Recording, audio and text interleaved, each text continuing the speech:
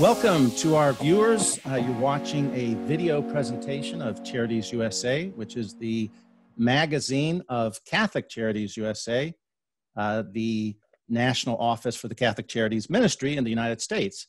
My name is David Warning. I'm the Director of Content Development for Catholic Charities USA. This happens to be our inaugural video for our magazine, which is entirely online now. And so in addition to videos, we're going to be providing audio interviews as well. And of course, the traditional take out your glasses and read articles with text. Today, our topic is about the work for racial justice. And given the challenging times we're living through in our country, particularly the summer and fall of 2020, in terms of race relations and the tragic killings of people of color, it's a topic that we should all discern prayerfully about our role and our participation.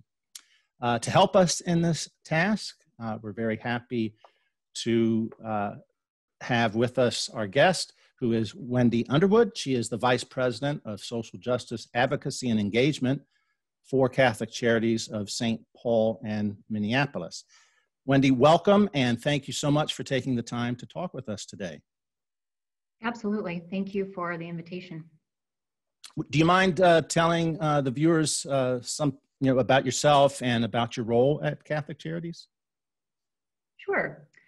Well, I'm joining you from the Office for Social Justice, which is located in the St. Paul Opportunity Center, which is part of our campus called Dorothy Day Place, where we have day services, emergency shelter, and 2 residential buildings, along with the Office for Social Justice. So we are right here with 1,000 people a day who we serve in St.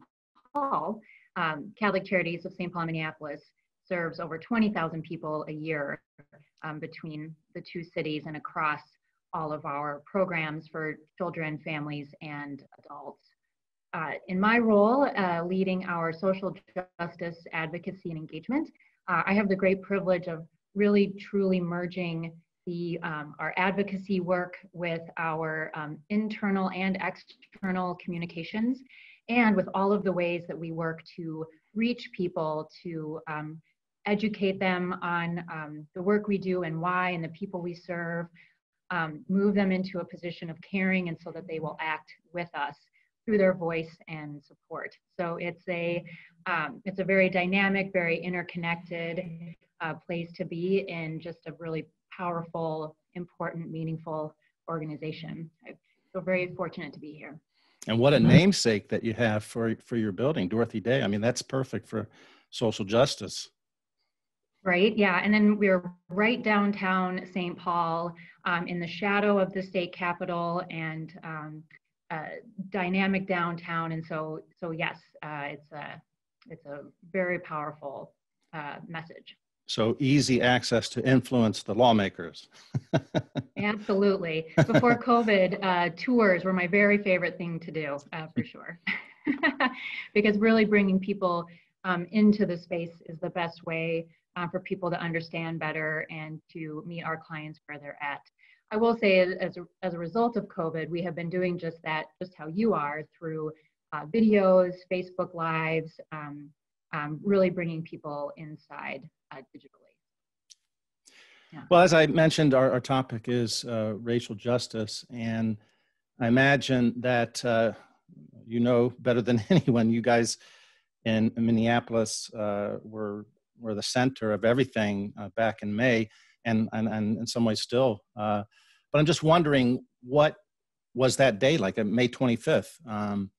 How did it affect, obviously I'm talking about the tragic killing of George Floyd, and just wondering how that affected Catholic Charities in particular, the staff and your clients. Sure. You know, candidly, in preparing for our conversation, I realized how much we are just still very, very deeply in the moment of that tragedy. It's a lot, for sure.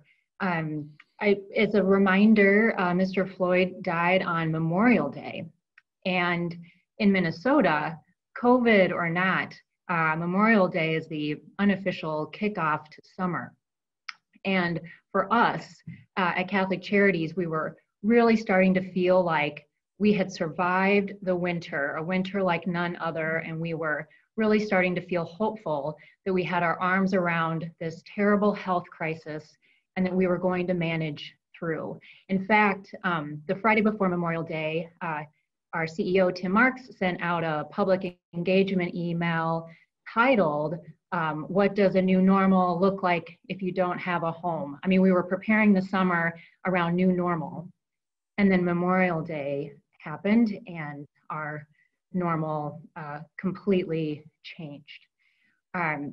Mr. Floyd was killed not far from several Catholic Charities locations that serve children and adults, where our staff worked so hard every day to build a culture of safety and to support people who have already had just really unthinkable trauma. And so in that moment and in the days that followed, really as the videos were released and as more was coming to light in what had happened, clients were really struggling with what to do and how to respond, and our staff were at a loss on how to support clients while they were also managing through this themselves. It came out pretty early that Mr. Floyd was someone who really shares our values at Catholic Charities. He even worked at a neighboring shelter when he first moved to Minnesota. I was going to say that you mentioned that Mr. Marks had given that press release about the if you don't have a home, how can and here Mr. Floyd is doing that same kind of work, trying to provide homes for people. He literally was, and as we've come to know, he was a man of very deep faith, and so I mean these things just also really struck a deep chord with us as a team, and over the course of that week, a lot happened. I mentioned Mr. Floyd's death happened just down the street from our emergency children's shelter. His funeral procession went right by one of our day centers and our administrative headquarters. There were curfews across the Twin Cities and public transportation was closed. I mean, these are things we have not experienced before. And so just understanding that, but then the deep impacts to our team members who work shift hours, they work late into the evenings, and the majority of our particularly our shelter staff, live in the area where the tragedy occurred. And so not only were they struggling with how to get to and from work, but local shops were either burned to the ground or closed. How to get around, and just in a sense of fear for not wanting to get pulled over. I mean, just in those moments following, how to manage, how to not let down the people we serve while also trying to make things work on a personal level that is just driven by such emotion was really overwhelming. Would it be fair to say then that the response of Catholic Charities, both the staff and clients, kind of parallels the wider community? It's kind of similar, or? Definitely a number of shared experiences. Something that doesn't get talked a lot about, I feel, is the noise, is the sound that pervaded everything for several days. The helicopters nonstop, the military vehicles that were going right by their homes. I have photos from my porch, and a lot of other people do too. The loud silence during the curfews while people were just waiting to see what was going to happen. The noise of anxiety. And those were all things that our sites were just absorbing, because our sites are in the heart of Minneapolis and St. Paul. We work very hard to meet people where they're at. And so just that noise adding to the uncertainty and the anxiety and the emotional exhaustion. So the visceral and emotional responses happening yes, across the region and well beyond, as we know.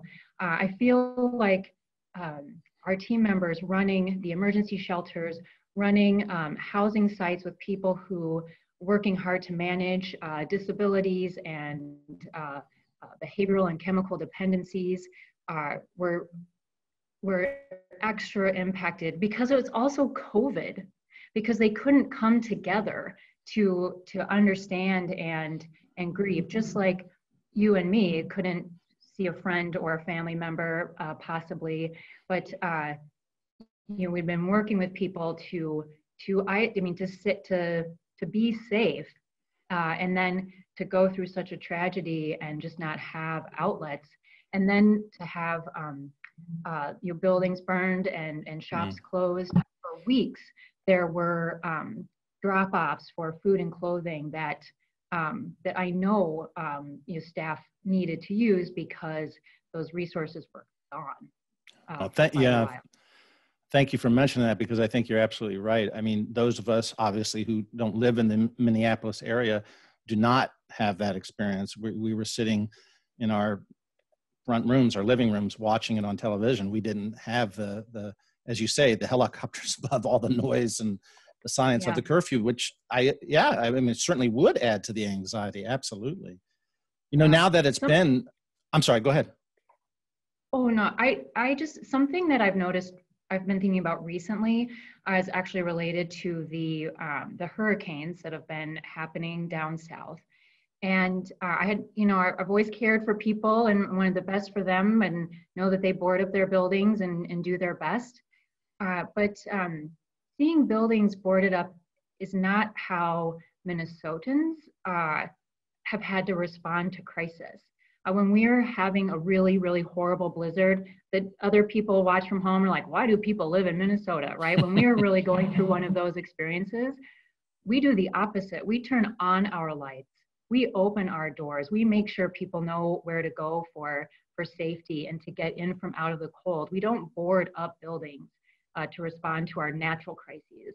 And so to see that, and people not knowing where the riots were going to break out over those couple of weeks. So all local business owners just did it. So just blocks and blocks and blocks of boarded up buildings was something that our clients and all of us going into work every day, because we did not stop 1 minute, was just added to that physical, emotional stress. Yeah, very unnatural for you guys, right? Well, what, you know, looking back now, since it's been what, 3 months now, maybe a little bit more, how have things changed? Have they settled down? Has the anxiety decreased a little bit, hopefully? How are things now? Yeah, you know, that's a tough question because it's reflecting on something that, you know, we're really still feeling. But I will say that in the moment and in those first few weeks afterwards, I mean, voices were raised really loud. I want to acknowledge that that this is not the first life we've lost in a similar way. We lost Philandro Castile a few years ago, who was a son of St. Paul, and was a very tragic loss. But really, kind of the first time something like that had happened in Minnesota, which really finally caused that crack in the hard armor of Minnesota Nice and forced people to look at the racism, you know, pervasive in our community. And so that made people a practice talking about things. And then Mr. Floyd's death just really unleashed that. It just really helped really break down those walls and get people talking in ways that they haven't before. White people and people of color talking together and really pushing through. And I would say, you know, 3 months in, there still is a lot of that, and organizations are getting more and more organized on how to best facilitate those conversations and move them past just talk. We need to, you know, seek to understand and then and grow and act. And ourselves, we have, we set up a number of resources just as fast as we could that we continue to strongly encourage people to use. We are so fortunate to have our root mission in social justice advocacy, and we have a really dynamic social justice education presence. And so we used that to at first put out resources on how to talk with family members about racism, how to talk with your children about Mr. Floyd's death, how to talk to yourself. I mean, just how to manage your emotional responses right now. We've really worked hard to get those things out and promote, for sure, using our root in Catholic social teaching and in social justice to explain how those things come together and what racism and anti-racism means, but putting it in a place for people to read and access in their own safe way. And then since then, and things that we're actively doing now include, we have a great partnership in the works with our local Catholic Community Foundation to facilitate discussions among larger parish groups and people who are either supporters of ours or of CCF.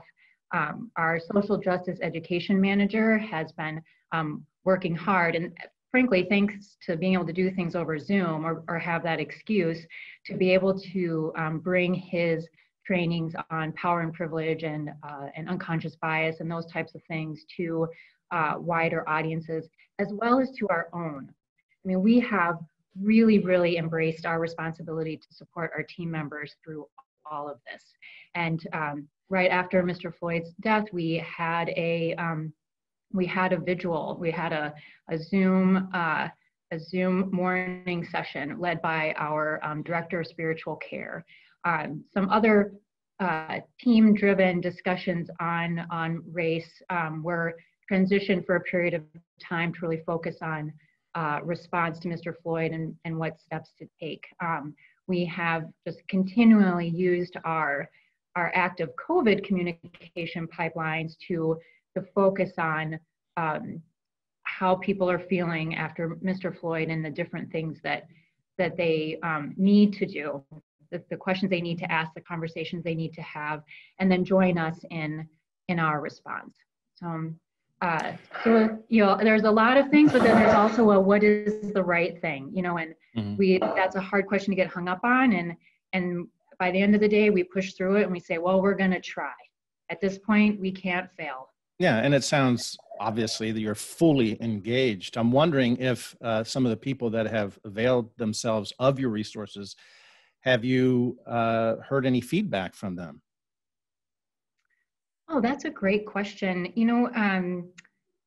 Yes, I would say in two ways.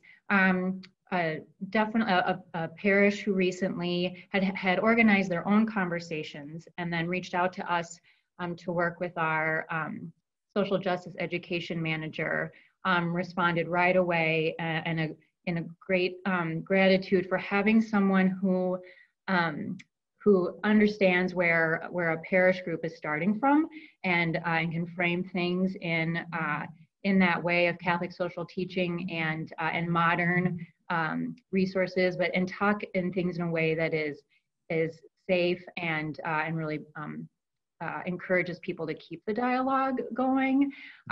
So I think the approach that we're able to bring is it's a kind, gentle, honest approach, which I think goes well. And I'll also say that our digital presence has been strong, and we can literally see that in the number of hits and clicks and how far people look. And then in fact, our social justice work has been the benefactor of donations too, like as a result of it. So I'm very proud that CCUSA retweets us and other places do actively use our resources. Yes, we definitely try to support you as much as we can, happily. I'm wondering. I was just going to say, in the Twin Cities community, we're recognized for that work, and our supporters expect it too. I mean, it's our mission is to serve those most in need and advocate for those who we serve. And we're going to do that any way we can. And that's true for the racial justice work too. I mean, you, even prior to all of this, the terrible news of this year, you guys were working on the African American Family Preservation Act, really trying to help get that passed. And so it's been a part of your efforts for a long time. I'm wondering, when you talk to people, or like when I've talked to people, when I've read the news reports and listened to radio and all that, the one thing that I hear some people getting stuck on is the difference between systemic racism and individual acts of racism. And so some people say, I don't see racism. I don't see people hurting Black people. I don't ever hurt Black people. I don't do this. I don't do that. What the heck is going on? Why do they keep talking about this? I don't see this anymore. We have all these people who are successful and they're African Americans. And so why do they keep talking about systemic racism? Have you ever encountered that type of attitude? And if you have, how do you address it? Sure. In fact, over this period, even just within our own team members, I feel grateful that we've worked hard to drive a culture of openness and honesty. And so I have heard conversations with white staff members asking those types of questions. And then certainly in my legislative career and leading our government advocacy work, you hear those types of things too. And it's important, it's super important that the conversation start at that place if that's how a person really feels. And so I work hard to just use very practical, real life examples. I think what's going on in Florida is an example of people not being able to vote, or right now in this time of year, showing how people are limited to vote, or really a number of things during COVID have happened to make access and security easier and faster. The amount of barriers that have been removed to ensure people have housing, have access to healthcare, are able to stay stable, have been fantastic in Minnesota. And so we talk about those things, like a number of our housing sites are funded in a certain way through the state that has a provision that if you're gone longer than 18 days, you lose your housing. And so that would prohibit a person from seeking healthcare or needing to take care of something. And with COVID, that requirement has gone away. And so we're able, if someone has tested positive, we're able to send that person to the hospital and they're not going to risk losing their housing, versus before they wouldn't have been willing to take the test. And so, and those things are systemic racism, when we know that 70% of the people we're serving in those spaces are people of color. It's just a little, be like, oh, well, you don't have enough forms of ID, so you're not going to get your benefits. It's just the small things like that happen to our clients every day that we really try to point out. I want to acknowledge the African American Family Preservation Act was led by our state representative, Rena Moran, who represents the Dorothy Day campus where I'm at. And there was success in passing parts of that act up until COVID. So there was some good work in that space. And then she and other representatives that are part of our Catholic Charities delegation fought hard immediately after George Floyd's death to pass really the low-hanging fruit on criminal justice reform. But it finally passed, and it set up the next steps, and it got people comfortable with talking about it, understanding what those pieces mean, why they're important. So, kind of wrap up our conversation, what if do you have any suggestions for resources or anything that somebody who's interested in either starting or continuing the journey about getting involved with the work for racial justice, any suggestions to that person? Absolutely. I mean, the first part is recognizing the want and need to do it, and then to jump on that. I've mentioned before, we have a lot of really strong digital resources, and that's at cctwincities.org, and it's a great place to help get organized on what kinds of things personally, and then importantly, really pushing to take that next step to have that public conversation and just be vulnerable in that moment. And I guarantee the person you're talking to will respond because America has recognized that something has to change and that we can't stop until it does. And so I would start right there from with morning coffee, or as I'm thinking through things at the end of the day, to start reading there, and then all across the country, but definitely with us, there are ways to follow along on particular action. If you're really focused on racial justice, we have a voter voice network that we use. Originally, our sewers from back in the day that we use to inform people on where our social justice work is at and where we need their voices. And so someone in Indiana or Texas can easily Google something like that and just sign up, and to learn more, and to then bring your friends and family along. I really liked what you have on your website. You have a little note that says, we can't all do everything, but we can all do something. Yeah. We thank you, Wendy, for taking time to talk with us today. And as you guys continue to serve the people of Minneapolis and St. Paul, we certainly will keep you in our prayers and hope that your community is able to heal and unify very soon. Thank you so much.